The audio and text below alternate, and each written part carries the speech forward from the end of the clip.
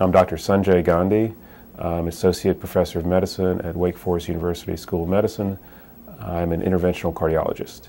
An interventional cardiologist is a heart doctor who specializes in taking care of adult patients with a variety of heart diseases and with a specific focus in procedures in the cardiac catheterization lab. I've been on the staff here at Wake Forest now for over 10 years.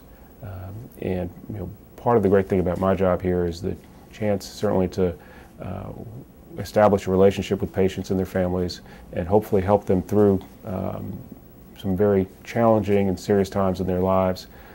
One of my interests is taking care of patients with heart attacks and helping them through that particular experience and beyond. Patients who present with heart attacks, that can often be a very, very scary thing. You have a sudden onset of severe pain, severe symptoms. These patients are critically ill when they come to the emergency room or come to the hospital. And it's amazing to see sometimes as we treat these patients with critically ill heart attacks, what a remarkable recovery they develop right within our eyes. And so I think that's always very gratifying to see that while they're in the hospital. And equally gratifying is to see them when they come back and we see them for follow-up and really learn about how they're doing in their lives, how they've progressed and gone back to becoming very meaningful and productive parts of society.